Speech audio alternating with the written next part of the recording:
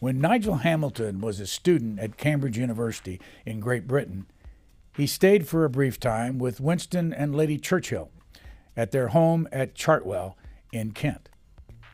He also spent hours talking about World War II, after the war, of course, with Field Marshall Bernard Montgomery. These experiences led to a life as an author about history. He first moved to the United States in 1988. He's based in the Boston, Massachusetts area.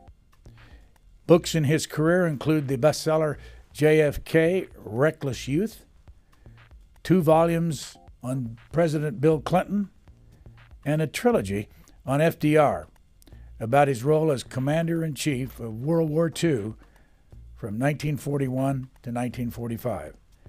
Nigel Hamilton is now an American citizen.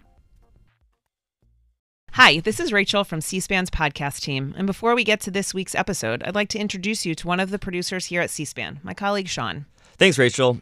If you're a fan of Booknotes Plus, we think you'll also like our evening newsletter, Word for Word, which brings you a recap of the day's most important political and policy events delivered right to your inbox. Read about what happened on Capitol Hill and at the White House, and watch video highlights featuring the day's newsmakers. Hear them word for word. Join our community of informed listeners and viewers. Head over to cspan.org/connect and subscribe to Word for Word today. Thanks for listening and staying connected with Word for Word. Subscribe now at cspan.org/connect. Thank you. Nigel Hamilton, what's the first thing you tell a student or somebody who's just interested about biography and how to write it? I think the very first thing is you start with curiosity.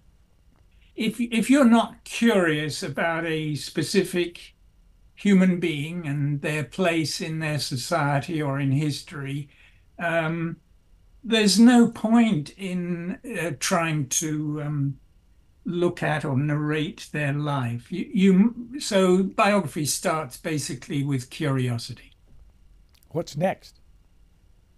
Well, then you've got to have, I think, a certain amount of energy to do the work that's involved in biography. And I think that's something that's often forgotten because, the honest truth is I never wanted to be a biographer. I wanted to be a novelist and a short story writer and a poet. I didn't want to do biography. There's too much work. And, interestingly, Virginia Woolf, a really great novelist, did try her hand at biography. She did a biography of an English art critic, and it was a disaster. And she herself, if you look at her diary, she keeps going on and on saying, this is like slavery, this is terrible, this is so much work involved in actually being truthful about real lives. So the second thing after curiosity is a willingness to do the research and to be able to look at alternative versions of the past and make your own, gradually come to your own judgment. But you should not begin, I think, with an idée fixe or a determination to extol the virtues of this character. And the promise behind all that is that you will, through the lens, through the window of this character, you will be able to look not only at a human life in the context of that human life, the domestic and wider context, but you'll be able to look at a whole period of history. And so it has tremendous opportunities if you're willing to do the work. I know you're working on a book now, and I don't want to take you too far with this because the book is not out, but what is the book and how far along are you in the process? It's a book which follows my FDR at War trilogy. It's going to be called Lincoln versus Davis, the The War of the Presidents.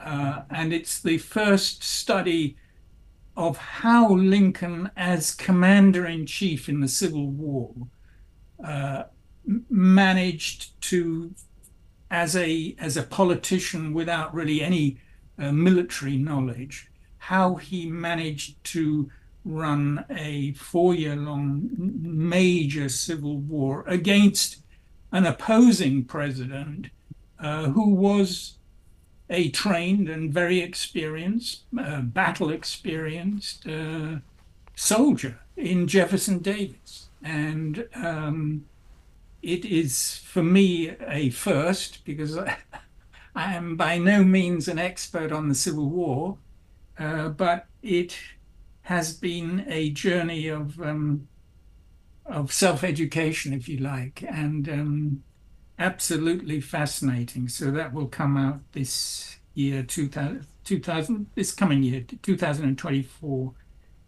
in November. So the audience will know we're talking about this at the very end of 2023. And what time did you say in 2024? In November. I mean, ironically, it will come probably after a similar contest between two American presidents. It will only cover the first 2 years of the Civil War. It's really the story of the Emancipation Proclamation, the true story behind the Emancipation Proclamation, it's been a tremendous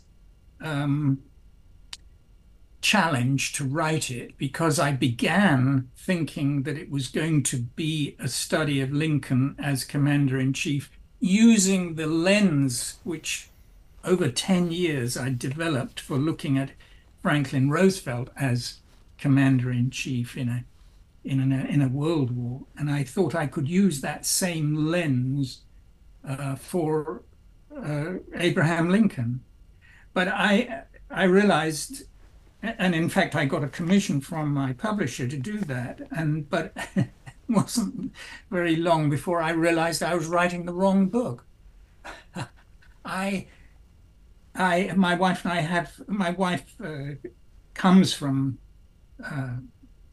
Creole background in New Orleans, and we have a house in New Orleans, and we go down every winter and drive through Southern territory, and with still a lot of Confederate flags.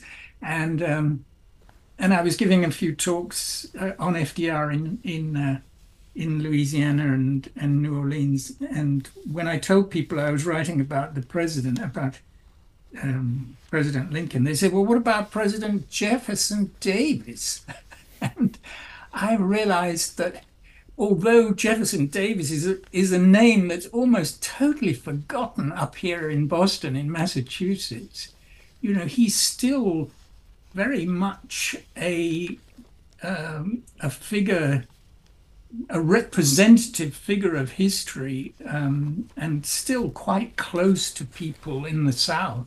And so I'm not sure I became woke, but I did wake up to the realization that I was writing the wrong book, that this was a book that should look at the contest between these two figures, a politician and a born soldier, and how it evolved, how it turned out, and how surprising the story really is. Because in that sense, I believe it is a story that has not been told, certainly in this way, ever before.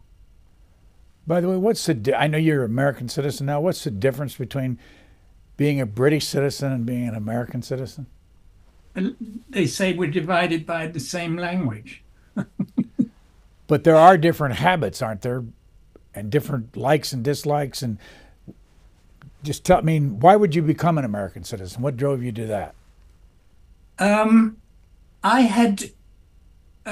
had interned on the Washington Post. My father, who came from a working class background but became editor of the London Sunday Times and then editor-in-chief of the London Times, wanted me to become a journalist. So he arranged for me to do an internship on the Washington Post. And I went there as a student, a Cambridge University student from England, and I thought I came from the center of the intellectual universe in the fens of Cambridgeshire, England. And I very quickly realized that, Washington was in fact the center of the, not just political, but in many ways the intellectual world in terms of thinking about society and history and the future. And so I very much went back to England with my tail between my legs. And then years later, I had written a series of books about World War II, and particularly about Field Marshall Montgomery, who commanded the American and British and Canadian armies at D-Day. I'd written a trilogy about him, and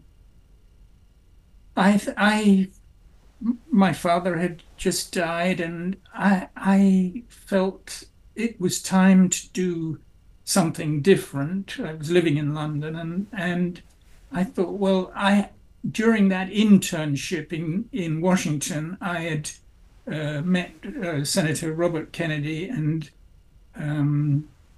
covered him a little bit for the newspaper, and so I came over to the United States to write a new biography of President Kennedy, JFK, and I became a visiting professor at the University of Massachusetts because the presidential library is next door. And, like I said at the beginning of this talk, doing biography takes a lot of work. And I realized, this was quite a long-term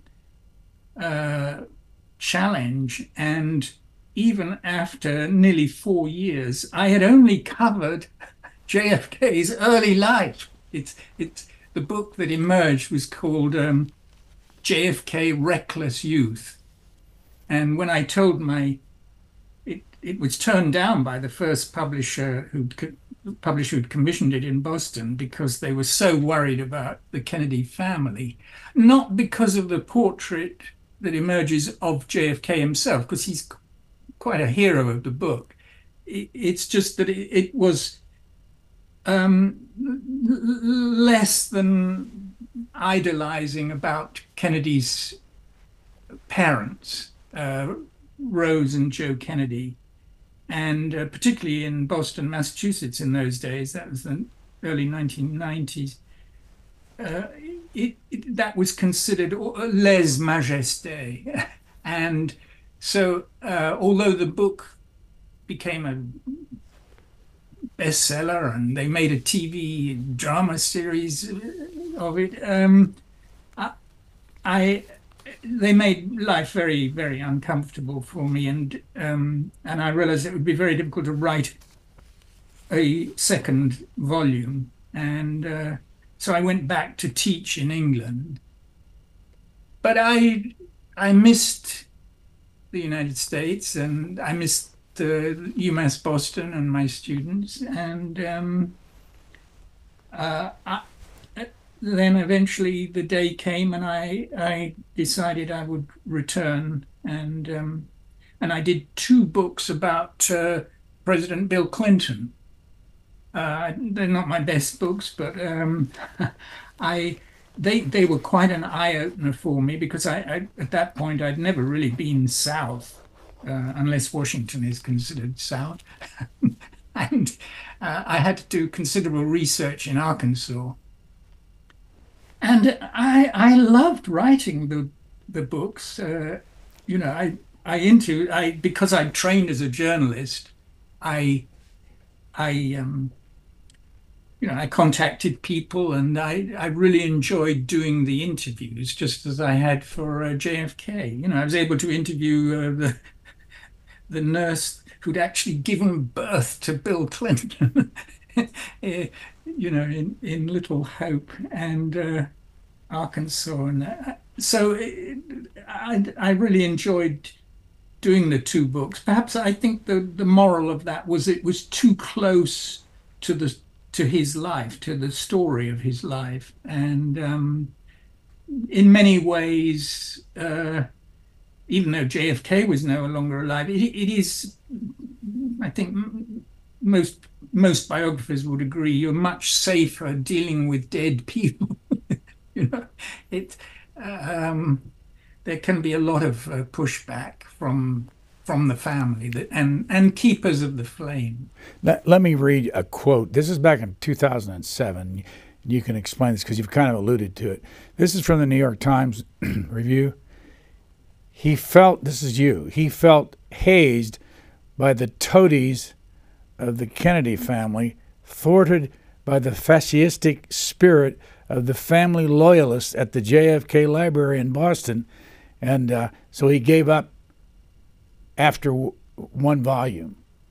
How hard was that? And it leads to the whole subject of presidential libraries, and whether it's the Nixon Watergate story out in that library or the JFK situation. There are a lot of these different libraries won't tell.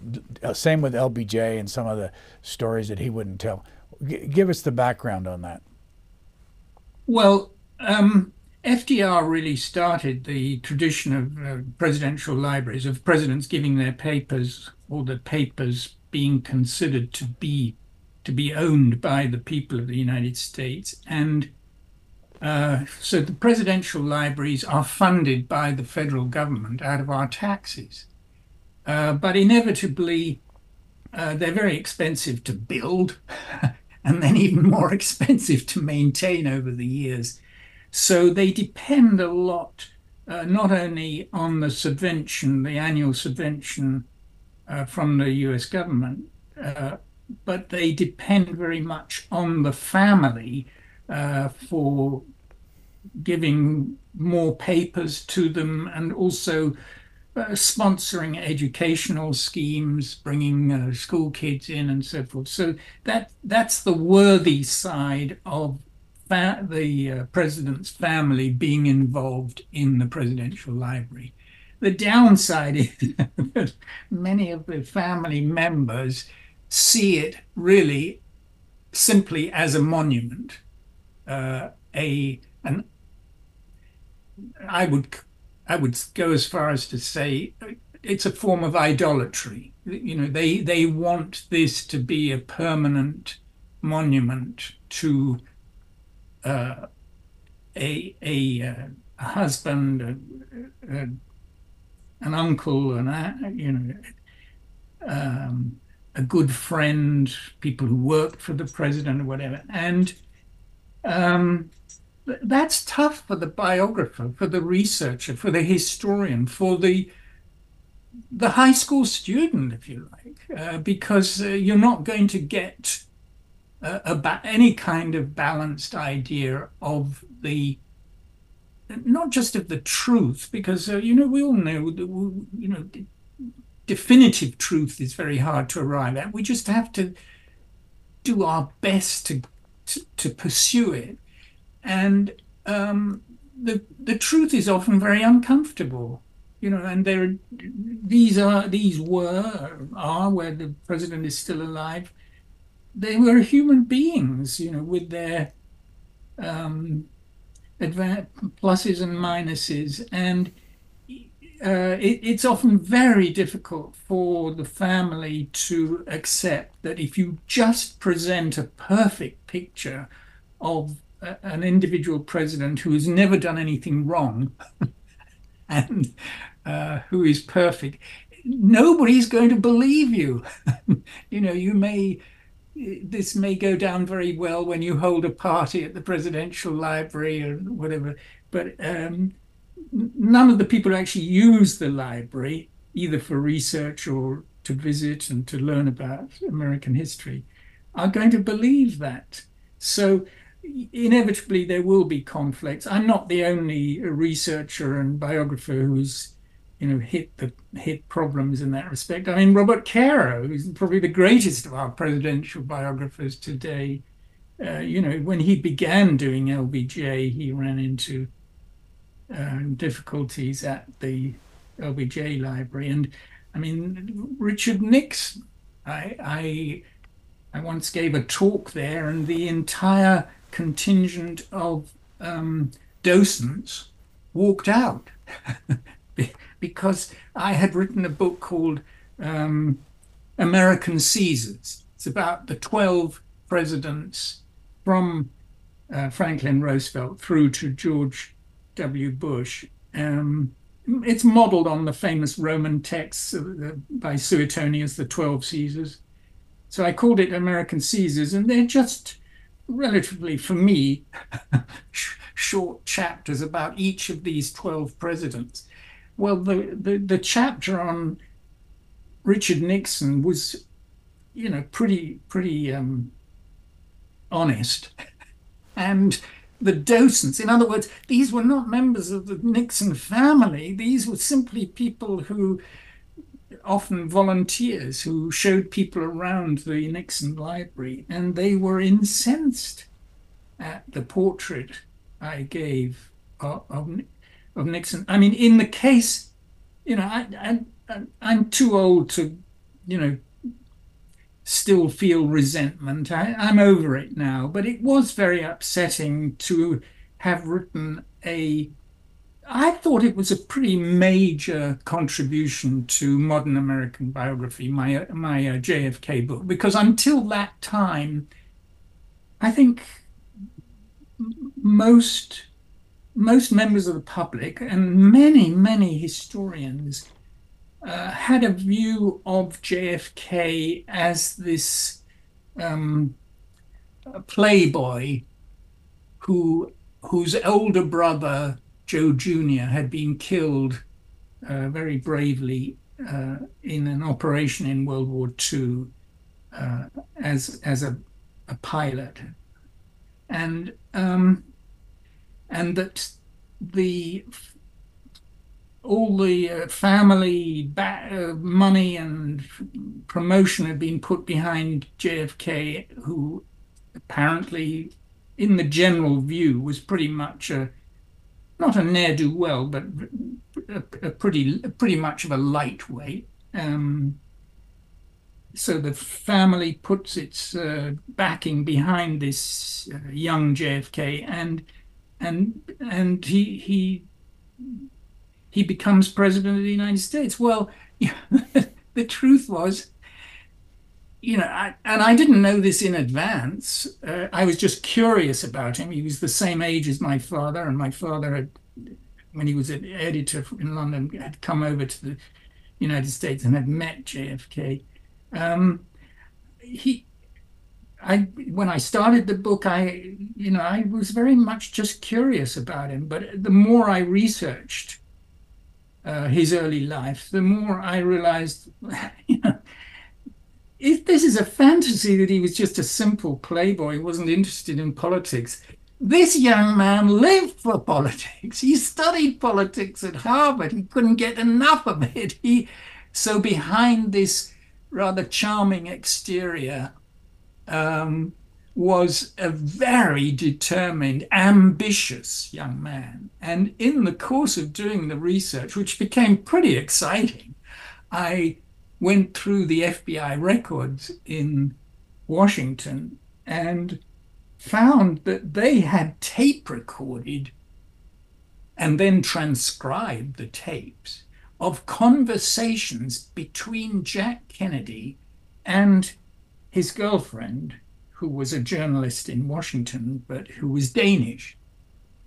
And he called her Inga Binga. He was madly in love with her, so madly in love that he, even though he was working in American intelligence at the time of Pearl Harbor in Washington, he was shipped out of Washington and sent to South Carolina because Inga was denounced by somebody as a possible enemy spy because as a journalist, she'd interviewed Goebbels and met with Hitler. Anyway, the FBI began following him, and they were already following her. They began following him once they realized that he was her lover, and they put recording equipment in his bedroom at the hotel where she stayed when she came to visit him in South Carolina. And, for a historian, this is just such a wonderful example of how something as, if you like, as innocent as a tape recording of basically of lovemaking can point you to an extraordinarily important historical proof, evidence, because in a conversation with Inga, they start talking. I mean, he's like 22 years old. He starts talking about his determination to become president of the United States. This is before his brother is killed. It's before, So I was finally able to put to rest that whole fantasy of the simple playboy who was not politically ambitious, and show that behind that, rather alluring, charming screen, here was a very, very committed young man. And actually, to me, coming from a modestly liberal background, very moving story, because the father basically was a conservative, rather right-wing, anti-Semitic conservative, Joseph P. Kennedy, and considered in England, because he'd been a US ambassador to England at the beginning of the war, considered to be almost an enemy. And here is his second son. His first son supports Joseph P. Kennedy, Ambassador Kennedy, down to the hilt, gives talks at Harvard about isolationism and how the United States should stay out of the war and let Britain go down, to hell with Europe. And here is this young man, this so-called playboy, who actually writes a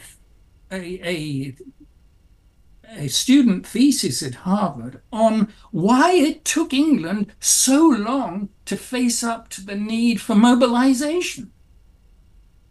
And then, even though his health is terrible, manages to get, unlike some later presidents, a doctor to sign off a certificate allowing him to join the US Navy. And not content with his desk job in the safety of the Office of Naval Intelligence in Washington, to leave that and join, after he gets out of South Carolina, to join the active Navy and become a PT boat commander.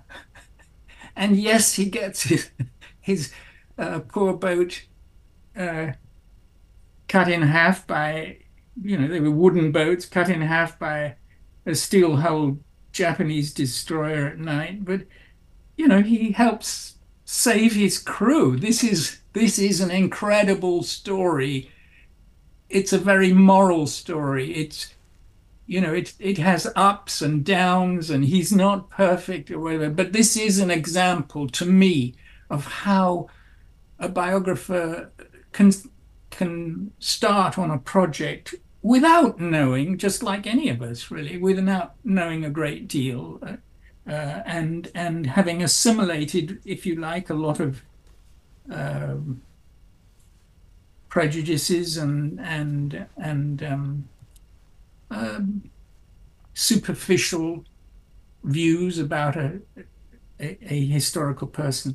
And through diligent research, I did hundreds and hundreds of interviews. I wanted to test and check out that I in a sense, I wasn't making this up, that I could validate this whole thing. And the family hated it.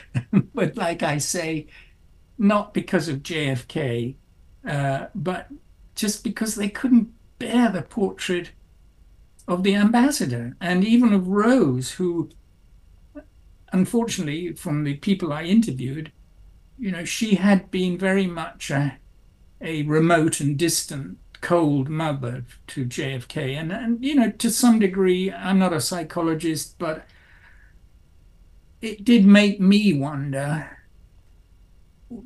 to what extent his kind of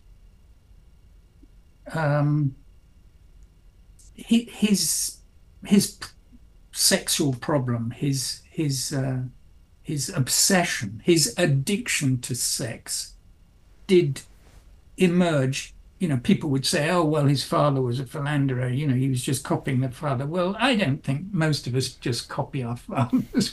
I think actually it's probably more common that we do the opposite of our fathers. I think it related much more to his mother, and the fact that in all those years of his childhood, early childhood and later childhood, these years, when often it was thought that he had leukemia, that he had all kinds of different cancers, before they finally diagnosed Addison's disease, which was a fatal disease. In all those years, every time he was hospitalized, Rose never, ever once visited him. Well, you can probably tell I hope I'm not a moralistic biographer. I can see different sides of an argument and different versions of a personality. But at the end of the day, the biographer of a single individual, which is very difficult for me now because I'm dealing with two individuals, Abraham Lincoln and Jefferson Davis. But the biographer of a single individual is, does, in a sense, wear, I was going to say the wig, but that's a London thing, but, wears the uniform of a defense attorney, if you like, you are arguing a case for this character, perhaps the importance of this character, certainly the significance of this character in history, if you're tackling a major figure of world history. And so some people may say, well, Nigel was too tough on Rose and Joe Kennedy. They were doing their best. I know Doris Kearns Goodwin felt that very strongly and wrote letters to the Times denouncing me, and Arthur Schlesinger did the same. But basically they were both paid by the Kennedys. Doris's husband was on the Kennedy payroll, and Arthur told me he was on the Kennedy payroll. They paid for his secretary. And so yes, I was hurt by the objections by the family, and it was tough to realize that they were going to stop anybody they could from talking to me for my follow-up volumes. But I think the most hurtful thing was when my fellow biographers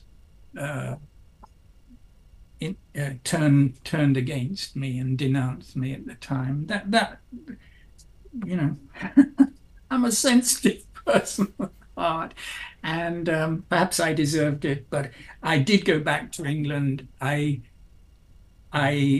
loved teaching, especially teaching biography in England. But I missed the United States, and I missed doing biography here. And even though I never did do volume 2 of the Kennedy book, I've been lucky in that I became curious about Franklin Roosevelt, and in writing about the chapter on Roosevelt for my book, American Caesars, he was the first of the 12 Caesars. And when I was doing the research, it wasn't my normal kind of original archival research, but because I only had 2 years to write it. But in doing my research, I was amazed that nobody had ever actually written a major study of Franklin Roosevelt as commander-in-chief in World War II. Well, I was mildly flabbergasted. I thought, this is impossible. I mean, this man was president and commander-in-chief of the armed forces of the United States in the most violent war in human history, and there is not a proper study of him in that role. I was amazed. So that was the origin of my first book about FDR in World War II, called The Mantle of Command. And I began it. You must stop me if I'm going on too long about anything, but I began the book thinking, which is an occupational problem with me, thinking that I could condense World War II into one volume for FDR's performance in the role of commander-in-chief. And again, it wasn't very long before I realized that the first year of the war was just about as dramatic as history has ever been in a single year. I mean, if you think about it, so the book begins with FDR meeting Churchill on a battleship in a secret meeting off the coast of Canada. And when Churchill begs him to join the war, this is the summer of 1941, and the United States is still a neutral country, and Churchill is really struggling. And Churchill begs him to join the war, join the defense of democracy in Europe. And FDR says, no, Atlantic Charter. We are not going to fight this war just to preserve your colonial empire, my friend. It's an amazing story, FDR at war. And I only wanted it to be one book, but that first year, no sooner he left Churchill, who had to sign off on the Atlantic Charter, than the Japanese bombed Pearl Harbor. I mean, how much more dramatic can you get? And FDR has to become the war president and has to make these major strategic decisions. I mean, imagine just the very question of whether it should be a one ocean war or a two ocean war. Was the United States just going to fight Japan, which had attacked it? Hitler hadn't. I mean, just the vagaries of history. What if, that it always puzzled me. Why did Hitler why did Hitler declare war on the United States 4 days after Pearl Harbor?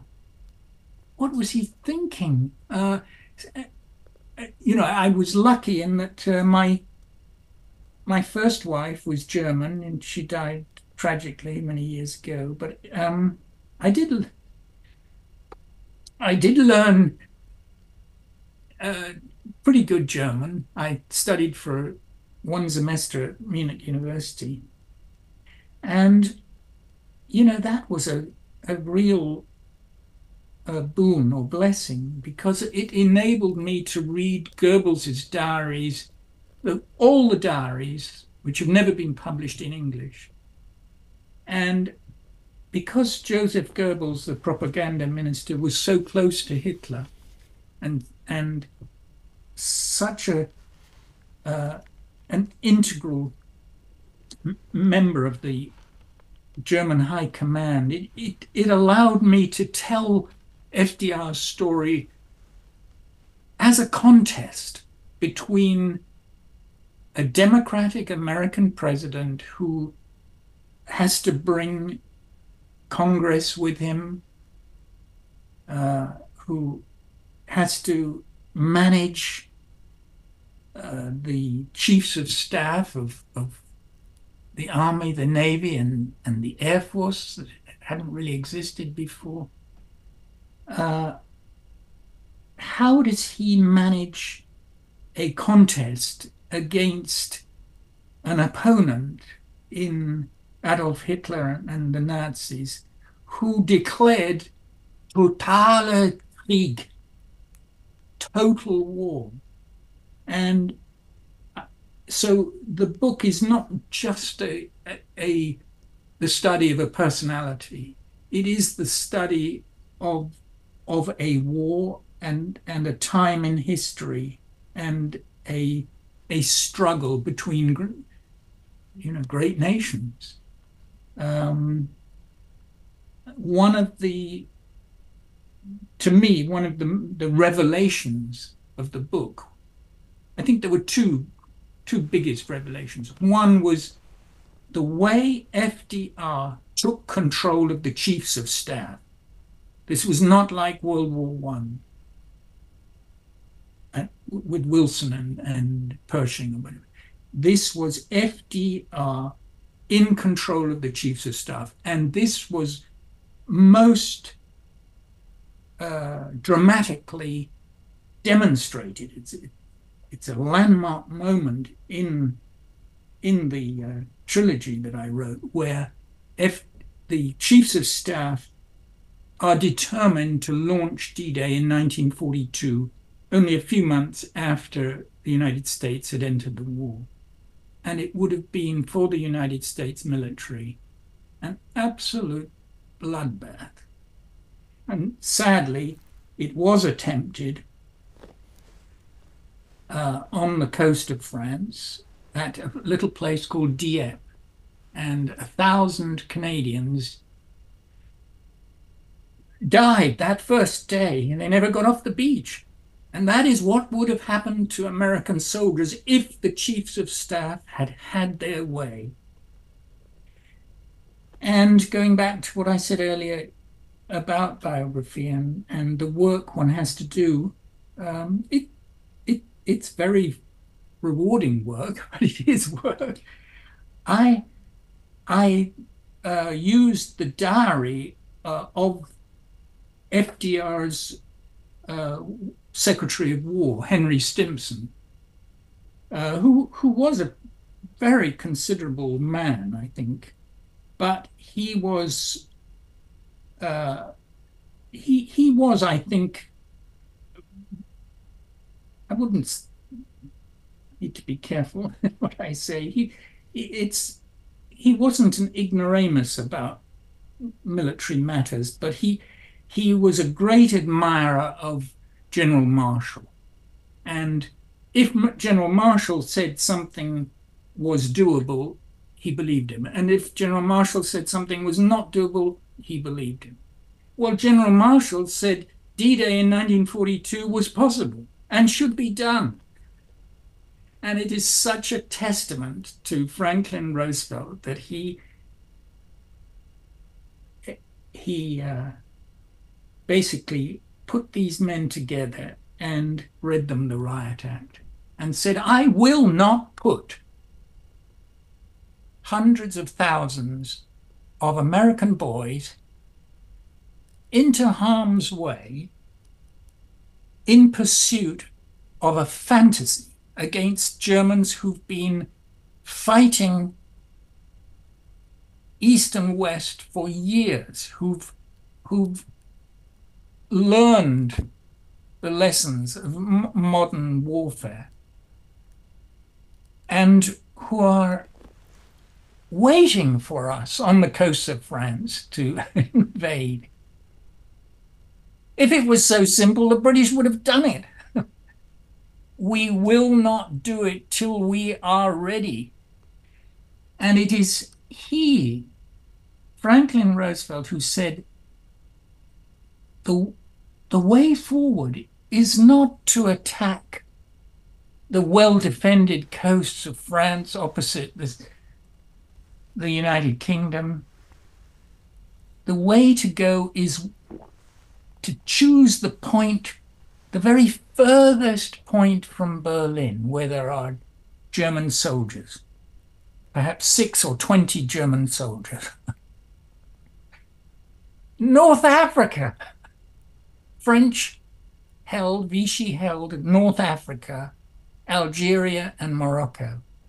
And it was FDR. I mean, there is so much misinformation about this because after the war, Churchill invented this story that he had been the mastermind of World War II. And in particular, he had been the mastermind of the invasion of North Africa, which is so utterly wrong and in fact deceitful.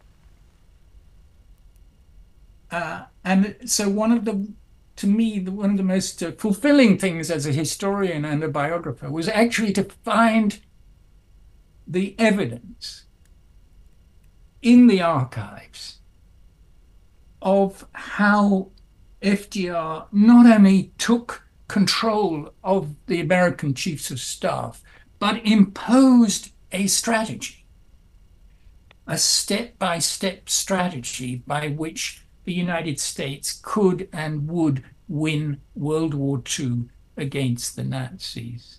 When you're doing a trilogy like this, which is 1,500 pages, 180 chapters, where do you find the time? I wrote down, I don't know, probably 10 different diaries that you were quoting in your book.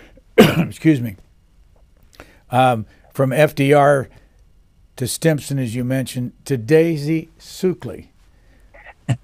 Explain, because she's in there a lot. Yeah. Why did you decide to use her? Who was she? And why did you decide to use her as often as you did?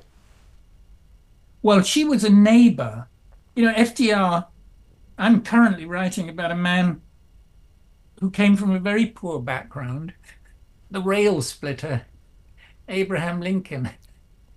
And in some ways feel closer to him because my father came from the my grandfather was a steel worker in the north of England. But I did go to a private school in England and a boys' boarding school, and I did mix with a lot of English aristocrats, if you like, upper class. I don't want to say twits, but because many of them were very smart. But and so I was always amused by the side of FDR, which is the American aristocrat, basically, you know, the landed gentry. And anyone who goes to Hyde Park to the Presidential Library will see what I mean.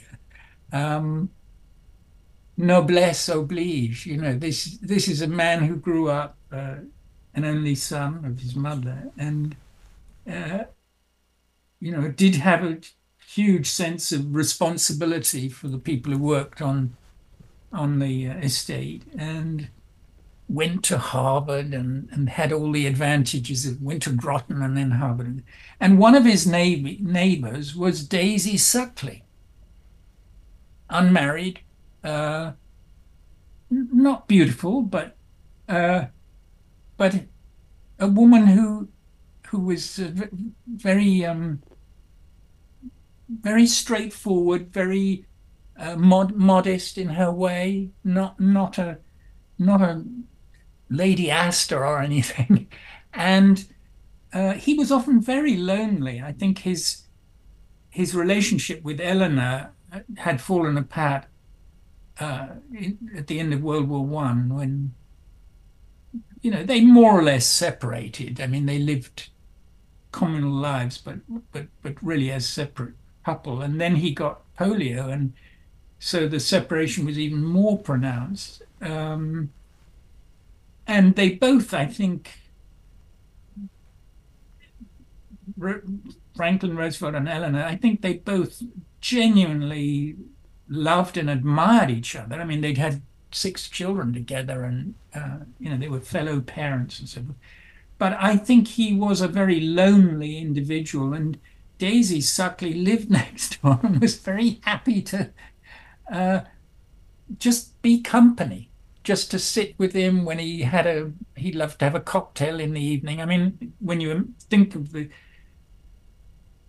the struggle with his paralysis, the struggle as a paraplegic, it's pretty, and often the pain he was in. I mean, yes, it's perfectly understandable that he should enjoy company. And the interesting thing to me is that he enjoyed the company of women. And we, I don't mean in the same way as JFK. For JFK, the company of women meant something completely different. It was like a contest, how can I wow this beautiful woman, and hopefully it will end in sex, even though I'm married. I think FDR, obviously different when you're paralyzed, but I think he'd always had that, perhaps because he was this only son, his mother was so much younger than her husband. And I think he genuinely, in the very nicest way, loved women. And here was this neighboring woman who was completely dependable. He knew she wasn't going to sneak off and tell stories to the press, and she didn't. The diary was only found, long after her death, and was eventually published, nicely edited and published. And it gives you an insight into this man in his most human moments. I mean, when she describes how he is when Churchill visits or whatever, you're seeing not the politician, you're seeing the real guy. And so I think that historians may disagree. Historians can be pretty snobbish, about about their, what qualifies as good sources. But certainly for the biographer, those people who keep records, honest records, close up of the character you're studying, that is truly a very, very important ingredient in the art of biography. One of the things, and we're not going to get a chance to go into detail on the different battles that's in your trilogy, but one of the things I wanted to ask you about is that you write a lot about FDR's health, and you also write about Winston Churchill's health. How much did this impact the decisions that were made, and how sick was FDR? In FDR's, case hugely important. I think it's one thing that he was suffering from his paralysis, and had to have daily massage to try and keep his legs sort of alive enough to be able to stand on them with these sort of steel stilts and somebody to hold on to. But the problem was his heart.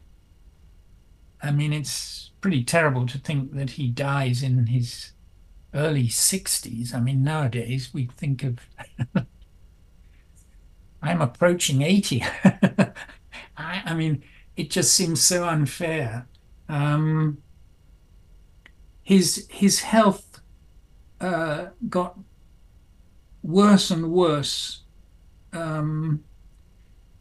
Partly, obviously, the tension of the war, the stress, the huge burden of the decisions he was having to make all the time, every single day. But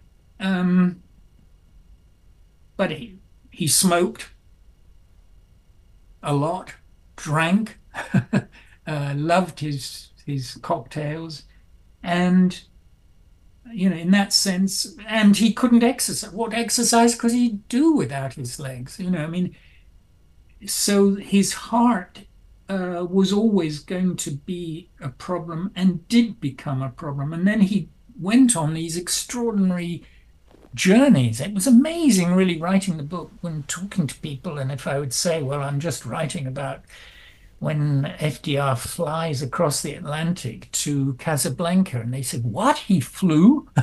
It's like in the middle of war with German airplanes. So, I mean, here is a man willing to. He goes by ship to the Middle East, to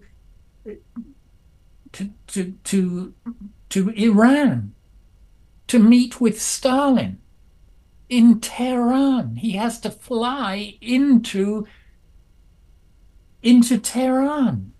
I mean, people have totally forgotten this. It was vital to him to keep Russia fighting in the war, because the Russians were the ones who were taking the vast casualties that Hitler was willing to spend to win the war. And the Russians were willing to go on taking those casualties if they felt the United States was going to stay in the war and not switch to Japan. And so FDR did go out there, but each of those trips was immensely challenging to his health. And at the same time, you're a politician. You have to get re-elected in 1944. You only have a 4-year term. And should he have run, given this health condition? No, of course he shouldn't have.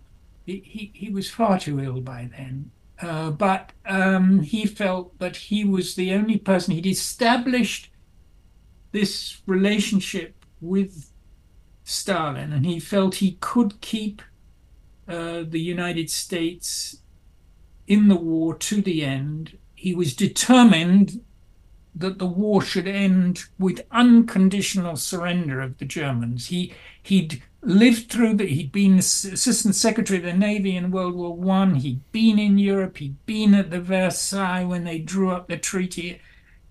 He'd seen how the Germans, after the war, pretended they hadn't actually been defeated, hadn't actually surrendered. It was all a plot by politicians.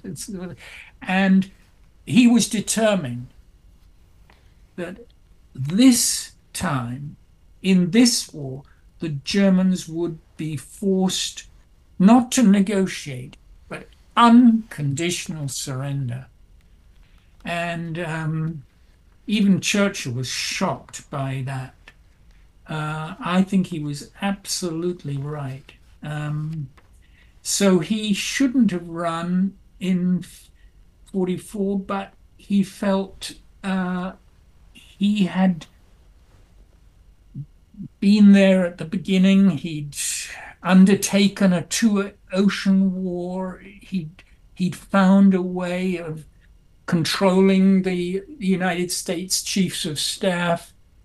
He managed these incredible American egos. Think of MacArthur. And with his charm and intelligence and brilliance, he'd managed to make sure that these potential rivals, in a sense, stayed in place, doing the most important thing, which was winning the war. And so he decided he should run. I think he was very reluctant, and it's quite something to think about this today with a very elderly president, sitting president, and an almost equally elderly former president. But for good or ill, he took the decision, and I think you have to be a historian rather than a biographer to judge whether it was right or wrong. Because at Tehran, he was well enough to convince Stalin that the United States would make sure that D-Day happened. Churchill was dead against D-Day. Churchill had decided that the British were beginning to not just go bankrupt, but they no longer had the manpower to run an empire. And for Churchill, everything was to do with empire, the British Empire. And so Churchill was determined that the war should stay in the Mediterranean. He did not want British soldiers basically to cross the Channel. And I don't know if Stalin would have come to some negotiation with Hitler if FDR hadn't convinced him at Tehran that the United States would carry out the D-Day invasion. And it did. FDR personally appointed Eisenhower instead of General Marshall to command the D-Day invasion. Really one of the great appointments in military history. And when he goes to Yalta at the beginning of the following year, he's thinking not so much about the end of the war. He has a secret in his pocket which he doesn't divulge to Stalin, which is the atomic bomb. But he's really thinking about the future. He is determined to set up what he called the United Nations. He'd called the United Nations the group of allies fighting Hitler and the Japanese at the end of 1941 after Pearl Harbor. But he thought that would be a great title for a permanent organization, a global organization, the United Nations. So on the plus side, I think that was his great achievement in going all the way to the Crimea in terrible health. Let me ask you about that trip, because you detail it in the book. One of the things that's hard to, when you know how sick he is, and then he gets there, and then once he lands, he's got a 5.5-hour road trip in a car to get to Yalta and to get to the hotel where he's staying. Why would his people around him not just come down hard and say, you can't do this? I think he felt that I think he felt that Stalin would only respect him as the president of the world's leading nation of the democracies, if he was considered too frail to even get from the airport to this palace, which ironically the communist had prepared for months and months. They'd been, bringing in French waiters and wines and champagne, and cleaning the rooms and putting heating in them. He wanted to show Stalin that he still had it in him to sit at the table and negotiate a United Nations. Perhaps foolhardy, he could have died just like you say on that road trip. I mean, through this sort of snowy landscape. I don't know. Words fail me. What a man! A lot of people, as you know, in the government and around him, did not like the idea of a United Nations. How do you think that's worked out over time? Well, I think one should remember that he never thought that the kind of world of allies, if you like, and United Nations would, I think I remember he didn't think it would last more than about 70 years. And, he wasn't far off. That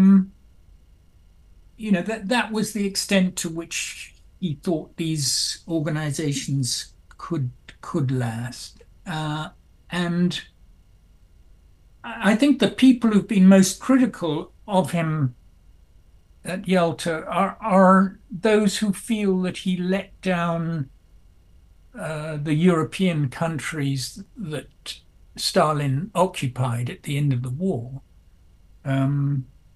including especially Poland. And they're not wrong. I mean, I think in his effort to persuade Stalin to stay on board and create this organization, he gave away a lot. And if you're somebody, I have a number of friends who are of Polish extraction, for them it is unforgivable. But politicians sometimes have to make those choices. In terms of the United Nations itself, again, only a historian can judge the extent. None of these things are perfect. It's done wonderful things. I have a great friend from college days who works in epidemiology and, in terms of world health in Africa and other places. It's done, it's been a wonderful organization. Whether we as humanity